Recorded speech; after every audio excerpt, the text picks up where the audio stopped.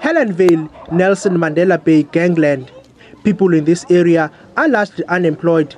The youth here have resorted to joining gang groups to make quick cash. Young children have been used to sell drugs in their schools. 5-year-old Lucien Pirtase was the latest victim. Lucien was shot in the head last week in a gang-related incident. Pirtase's family has been devastated since then.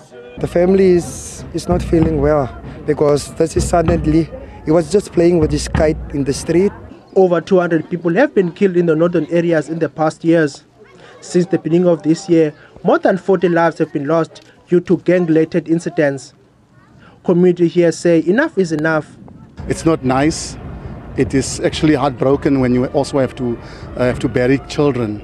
Even during the night, even in the morning, you have to ask yourself which kid is next. Government has promised to intensify its stance against gangsterism in this area, as more police will be deployed in this area. We've got to find a way of saturating it through deployment and continue doing other activities which we have been doing as it is happening now. 6 men arrested for gang-related crimes are to appear in Uitenhage Magistrate Court today. 3 of the accused were arrested for alleged burning of the house belonging to a suspected gang member. Zolani Moya, SABC News, Port Elizabeth.